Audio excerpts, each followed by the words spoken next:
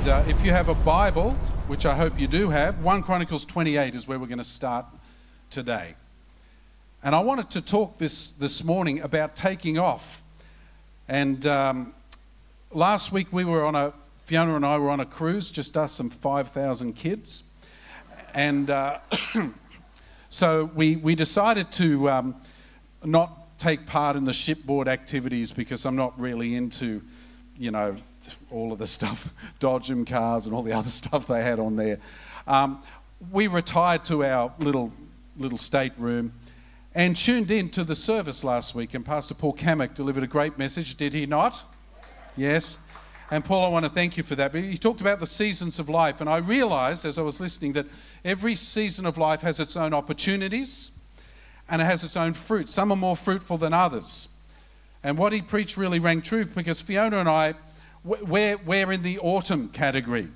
We're in kind of the tail end of the autumn category. That's a terrible thing to say. I can't, I get up in the morning and I look in the mirror and I wonder who that old guy is looking back at me, because I don't feel that old. But there are seasons in life. And I realized that in any season you have limited time to maximize your effect for God. Is that true? And I think 2023, let's start right now. Let's make this year the best year ever for doing things for the Lord, for serving the Lord. I believe the harvest is still plentiful and the workers are few. And I began to think about my life and about Lily House and about our church and about my own mortality. And if you look back through Scripture, there's several guys who talk about their own mortality and they're thinking, well, what sort of a legacy am I going to leave? David, in the winter of his life, gave some advice to his son Solomon, who was in the summer of his life. In 1 Chronicles 28, verse 20, it says this. Then David said to Solomon, his son, be strong and courageous and do it. Do it. Long before Nike even existed, King David said, just do it. And then he put a tick under it like that. Because that's what he said, be strong and courageous and just do it. Do not be afraid and do not be dismayed, for the Lord your God, even my God, is with you. Now listen to what he says here. He will not leave you or forsake you until all the work for the service of the house of the Lord is finished. He will not leave you or forsake you. He will see it through to the end for whatever he has for you. So we better maximize the time we have. I believe there is much more, and still more that can be done in 2023 and beyond. We haven't arrived, folks. We're in our new auditorium here. Life Point's just lost there, but we haven't arrived. We've just started. We're just taking off. This is not the end point. This is the launch pad. So if you are after a comfortable church that maintains the status quo, you're probably in the wrong place. But if you want a church that is moving ahead, taking ground, and taking off because it wants to bring its community to Jesus, then this is it. At least from our point of view, this is it. I read the story about Alfred Nobel. Who's heard of him? Alfred Nobel? Who's heard of the Nobel Peace Prize? This is the guy. Okay, listen to this story. When his brother died, Nobel got a copy of the newspaper to see what was said about his brother. He was shocked to discover that the paper had confused him with his brother and was writing his own obituary. He read his own obituary in the newspaper, and he wasn't even dead yet. And he was shocked with what he read. As a young man, Alfred Nobel had been involved in the invention of dynamite. And his premature obituary elaborated on the terrible death and destruction and this powerful force had brought into the world. And Nobel was absolutely devastated. He wanted to be known as a man of peace, not a man of destruction. So he quickly realized that he needed to write his own obituary by changing the way he was living his life, by changing the nature of his life. So Alfred Nobel did just that. Today, Alfred Nobel is better known for his contribution to peace than he is for anything else he did in his life, including the dynamite thing. Isn't that incredible? The Nobel Peace Prize was started by the guy who helped invent dynamite. But he's remembered for his peace because he changed. He read his own obituary prematurely and he changed. So the thing is, this morning, you can have a designer life. So it's not prosperity preaching. This is truth. You can have a designer life. Fiona and I were recently we had a holiday last year to Italy, and we were in Florence, and Florence is the home of Gucci and Prada and all these sorts of things. And I realized that when you see like a handbag or shoes or something, they're selling for thousands of dollars for a handbag. That's ridiculous. But the people buy it because it's a designer thing. You can get something that kind of looks the same on the street, outside and down a bit, for much, much less. But the quality's not there. See, when it's a designer product, it's quality. And you can have a designer life. This life that you have is yours to design yourself. You can waste it, or you can make it all it can be. Whatever season you're in, God gives us opportunities for a designer life, but we must press in and trust Him to use us. So all it takes to have a designer life is to say, Lord, I'm yours. That's all it takes. So now more than ever, I think we need to think about that. Paul writes this in Ephesians 5, look carefully then as to how you walk, not as unwise, but as wise, making best use of the time, because the days are evil. Are we agreed that our days are evil today? I believe that in 2023, the days are more evil than they have been for a long time. But this is the year, folks, that we can take off. This is the year that we can make a difference as a church, as individuals, as servants. I mean, think about the world. After 2 years of enforced stagnation with COVID, the shackles are off this year. It's time for us to design the life we want to live by making the right choices and following the Lord. So whatever season, I believe that we can and indeed must be fully productive. Do I hear an amen to that? It's time for us to take off and fly into what the Lord is preparing for us. Because, I was actually watching an eagle yesterday from our house. I saw it circling around, and they're fantastic to watch, aren't they? And the thing I love about the eagle is they don't flap much. Have you noticed that? They just set their wings and they ride the thermals. And there's a great lesson for us in that, because a lot of Christians flap a lot. They really do. They make a lot of song and dance and noise, and I'm a Pentecostal, that sort of stuff. They make a lot of effort, but a true eagle, when an eagle flies, he just spreads his wings, and the Holy Spirit gets under those wings and lifts him up. He's not doing all the work. He's yielding to the Holy Spirit. And I believe that's God's destiny for us. So it's time for us to take off. If you want to take hold of your life and really become someone in the Lord, then please listen up. I believe this is for you. So let me run through some points of how we can take off in our walk, in our service for Jesus right now. So in short, here's my take on the takes we need to take if we are to take off in 2023. You can replay that online and see if I got it right. So there's a few takes here. Number one, take a moment with God. It all starts with you taking a moment or two to invest into God. Listen to me, you will never achieve anything for the Lord unless you take time to get to know Him. I don't care who you are or how talented you are, you have to get to know Him. That's why I'm encouraging you to read God's Word. That's why we have the Bible reading plan, and we've had our app designers working on it, and it now works on an Android. Yay! They forgot to put something in. But so you can, if you have our Bible app, which is free, you can read the Bible, the passages every day without even leaving the app. They're all there for you. It is so easy for us. But we get so busy doing so much stuff, we say, I have no time to read the Bible. But we have time to get on Facebook, we have time to watch TV, we have time to do all that sort of stuff. Make the time. If it's important, make the time. You will never amount to anything unless you put the Word of God in you and unless you connect with God. And God gives us this promise in James 4, draw near to God and He will draw near to you. So if you make an effort to get closer to God, I guarantee you that He will draw closer to you. And life will look completely different when you're attuned to Him.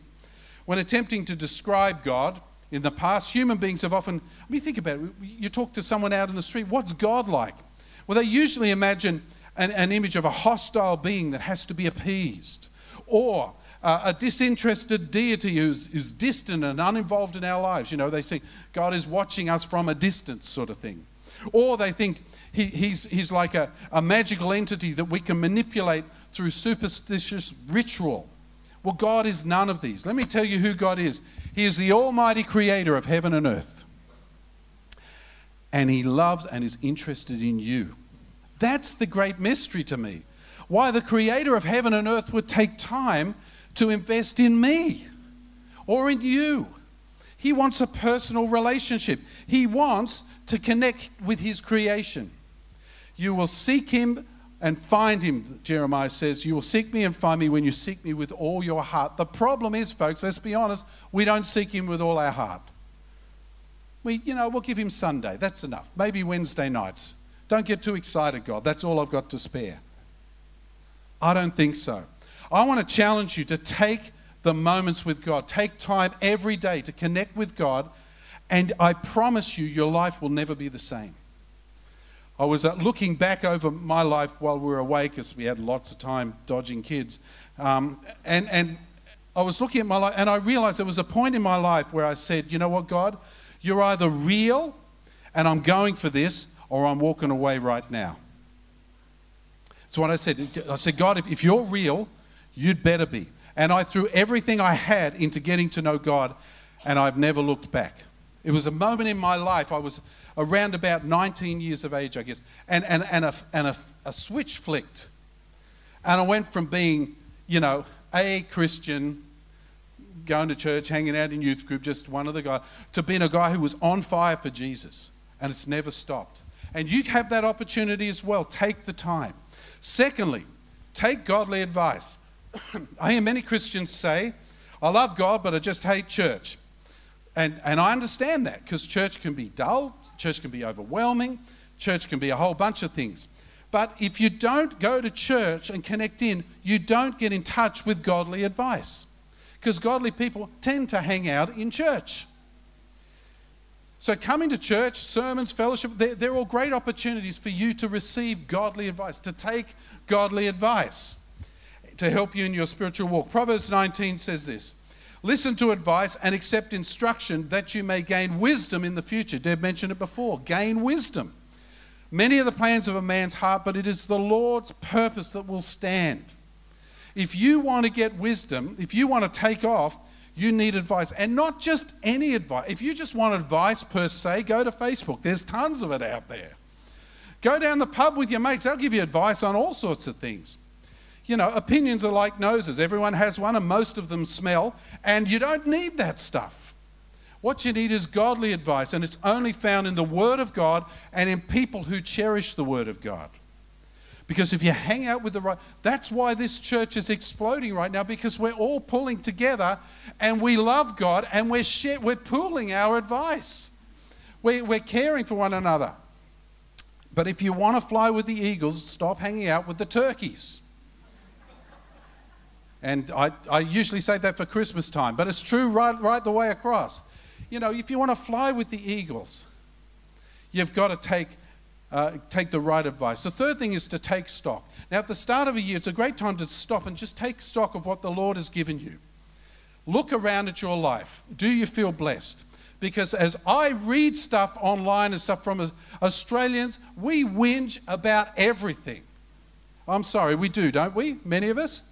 I was reading, Fiona was showing me something.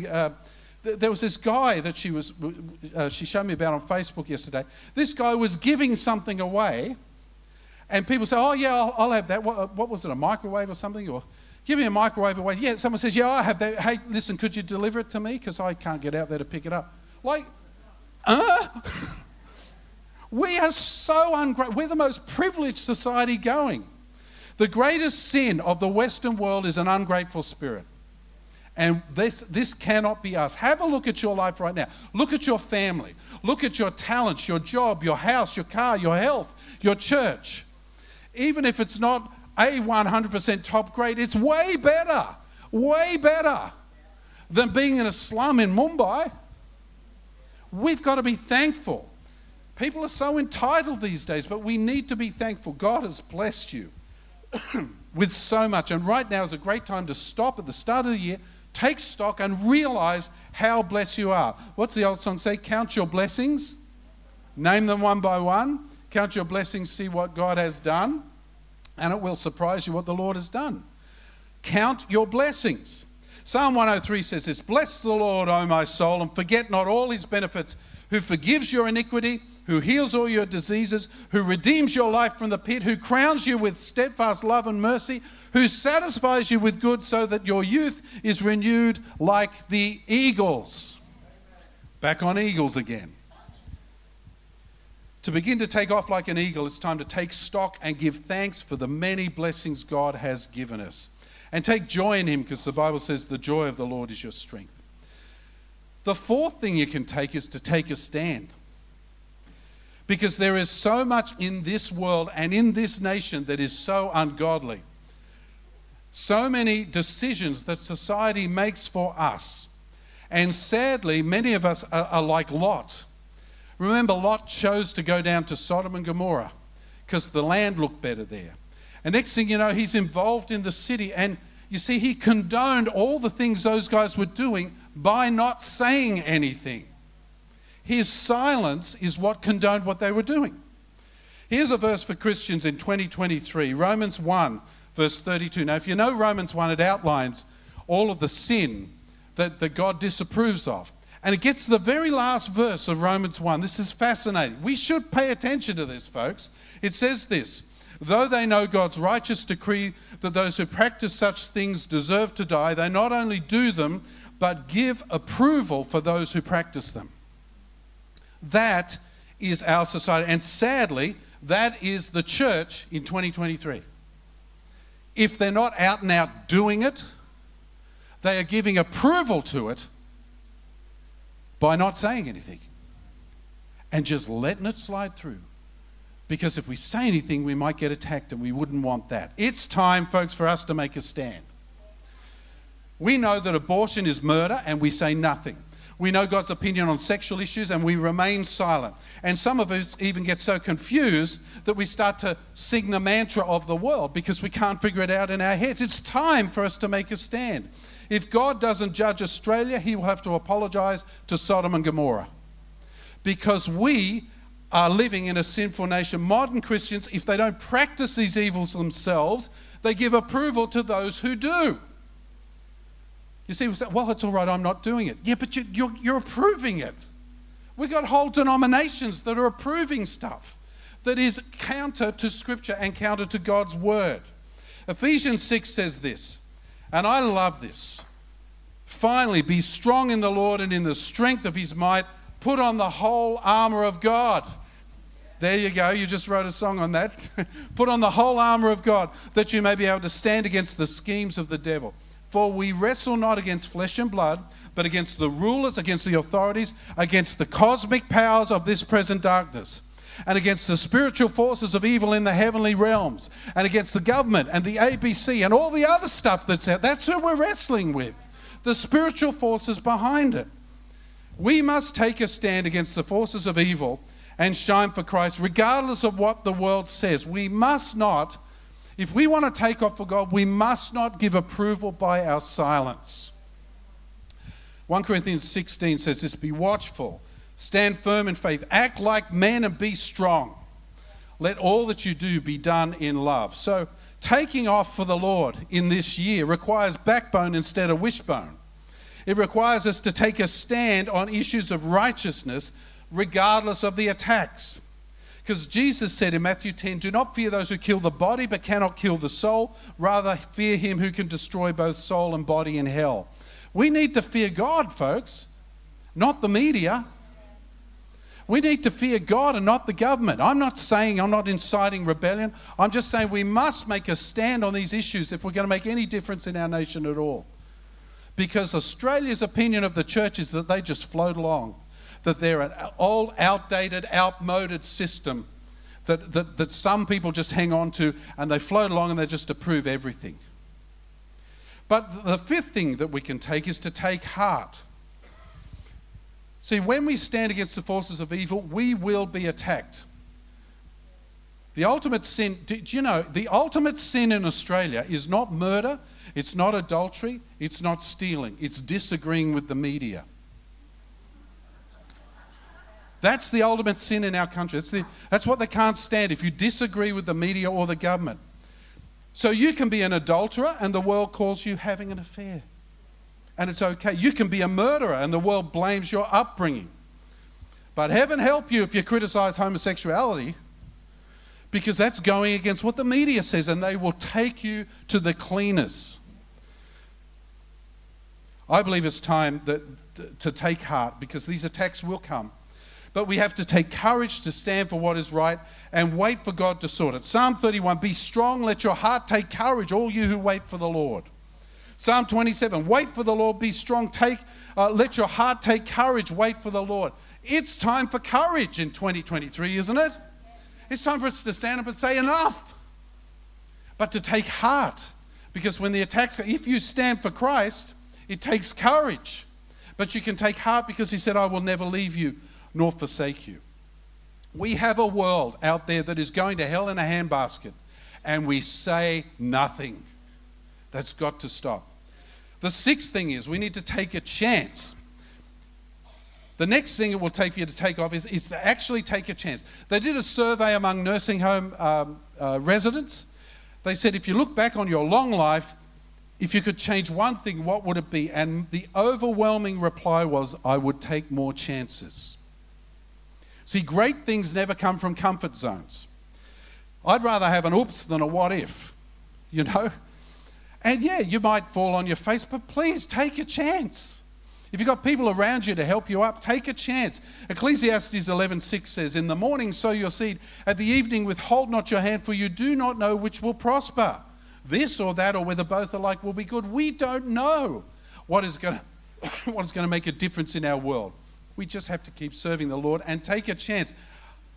You don't know the opportunities. You don't know what God has destined for you unless you step out and take a chance. Now, I know it's scary, but that's what faith is about. Timothy was a young man and he was scared, and Paul wrote to him, God did not give us a spirit of fear, but of love, power, and a sound mind. He might as well have said, Timothy, step out, dude, take a chance. Decide in your heart, you know, I'm going to take a chance. This church is in the heart of this community. This church is here right now because our leadership took a chance. We were in a place out there at Woombai, which is now Lily House, and we had to take a chance. We had to step out and take a chance, and it involved hundreds of thousands of dollars, but we had to take a chance, and that's why we're here now. And the Lord is prospering us because we took a chance. If you just sit in your comfort zone, nothing ever happens. In a few short years, our church has grown. Our asset base has increased thousands of % because we took a chance. As Moses said to Joshua in Deuteronomy 31, it is the Lord who goes before you. He will be with you. He will not leave you nor forsake you. Do not fear. Do not be dismayed. To take off with the Lord, you have to take a chance. But next, you have to take action. Because we can talk about this all day, but if you don't do anything, deciding to take a chance and actually doing something are two separate things. You need to take action. You need to step out in faith in this year. James 2 says this, so faith by itself, if it does not have works, is dead.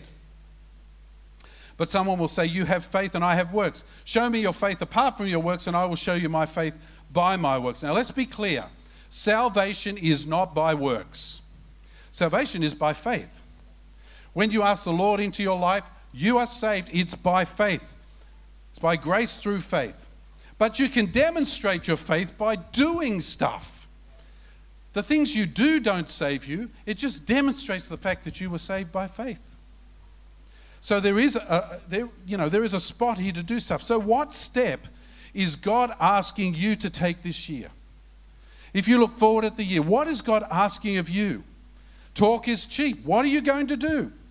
Some will be paralyzed thinking that they can do nothing for God, but I believe there are opportunities abounding in this church and Look at Cassie.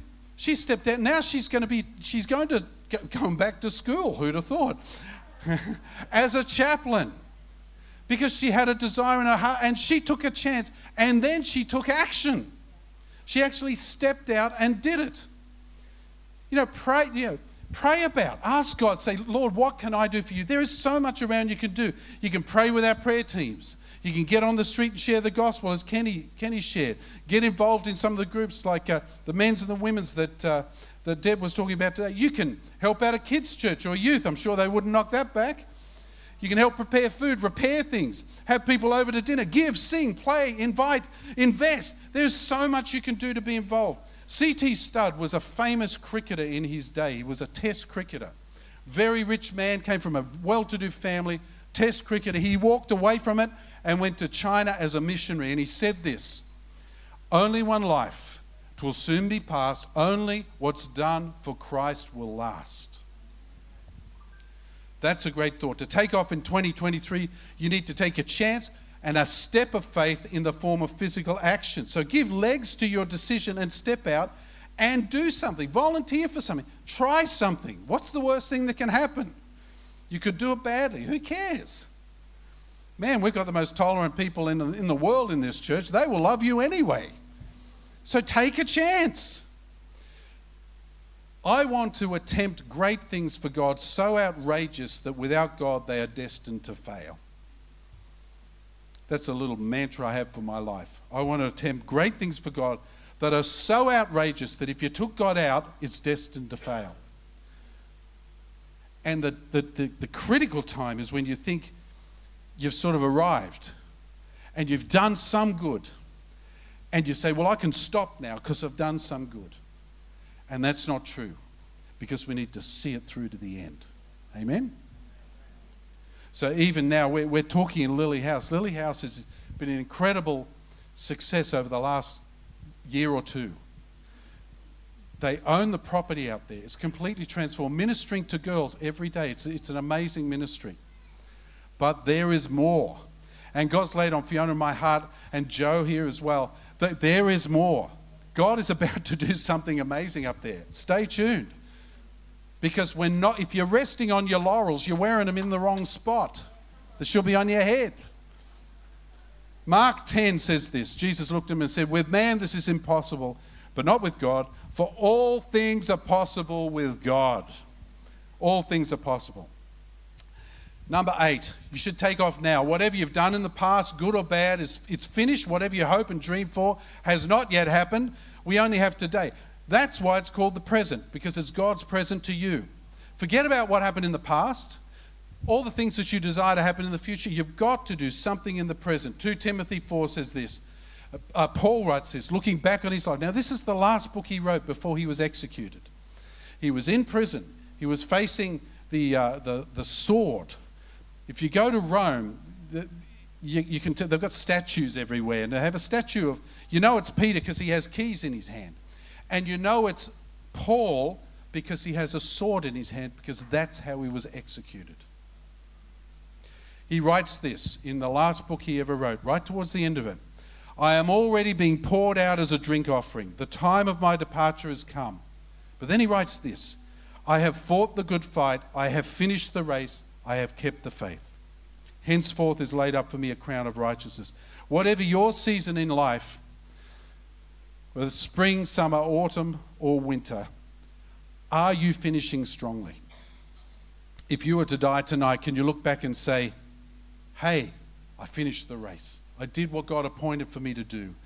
I believe right now is a great moment, a great time to take a moment, take godly advice, take stock, take joy, take a stand, take heart, take a chance, and take a step of faith. And I would like you to join me in this endeavor. I believe that right now is our opportunity, collectively as a church and as individuals, to take flight. I love looking at eagles because they illustrate to me what God has destined for you and I. That we're not supposed to be kicking around in the dust, but we're supposed to spread our wings and fly. Isaiah 40, have you not known? Have you not heard? The Lord is the everlasting God, the creator of the ends of the earth. He does not faint or grow weary. His understanding is unsearchable. He gives power to the faint, and to him who has no might he increases strength. Then it says this, even youths shall fail and be weary, and young men shall fall exhausted. But those who wait for the Lord shall renew their strength. They shall mount up on wings like eagles. They shall run and not be weary. They shall walk and not be faint. Isn't that what you want for your life? That's what I want for my life. I want to mount up on wings like eagles. I want to spread my wings and feel the Holy Spirit get under my wings and lift me higher into the stratosphere for what God has destined for me and for you and for our church and our community. This is our moment, folks. There is no time like the present. If you wait a year, that's another year that flows through your fingers. But if we act now, if we say, Lord, I'm spreading my wings and I'm trusting you to get under and lift me up, then our destiny is for the skies. And they're going to bring you down, they're going to attack you, but when those little birds flutter around an eagle, he doesn't fight back, he just goes higher and higher and higher until those little birds can't breathe anymore and they all drop away because he's flown higher and higher. That's our destiny. Isn't that incredible? We sang that song, Eagle's Wings, before. That's our destiny. I believe God wants us to fly with the eagles this year. I know some of you might be tired, some might be scared, some of you might feel unworthy, some might be just too lazy to take off, I don't know. But God calls every single one of us to rise on eagle's wings. It takes strength and commitment, but the rewards are eternal, and I guarantee you that once you put the effort in to start, you flap a couple of times, but then the Holy Spirit gets under those wings and lifts you up. That's our destiny. Is anyone with me? Why don't you bow your heads and pray?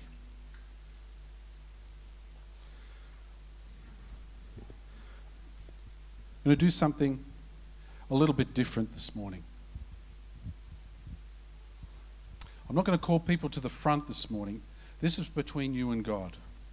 But this is a pivotal moment because I believe that God is speaking to our hearts this morning and he's saying it's time to mount up on eagle's wings.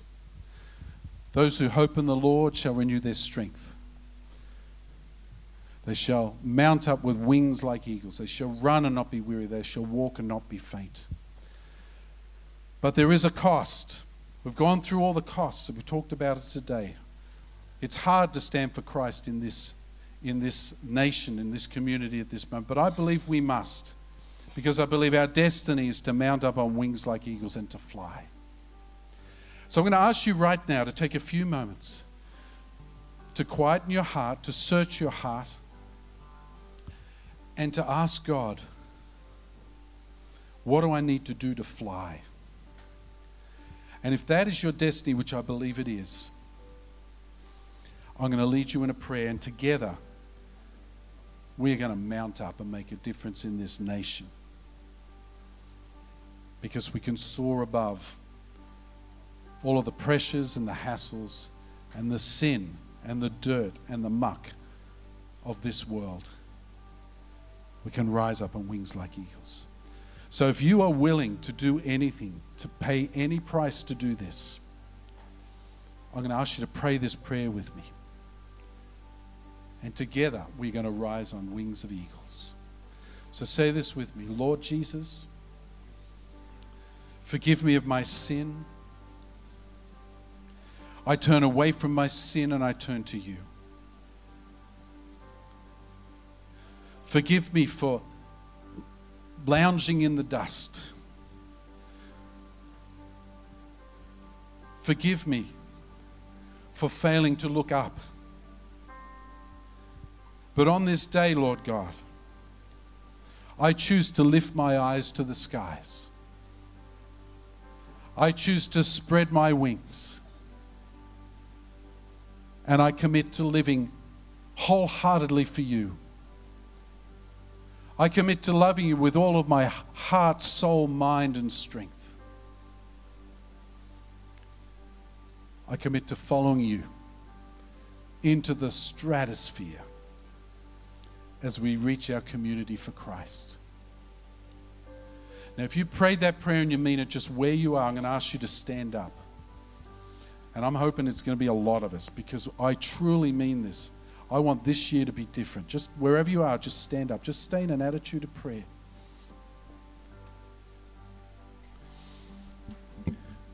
Lord, you see those standing before you. Lord, we are committed, Lord God. We are committed to rising up on wings of eagles. We're committed to taking the chance, to stepping out and to taking action, Lord God, and to being a part of what you're doing here as we stand for you, as we reach for the skies. Lord, we commit our lives to you afresh and say, use us.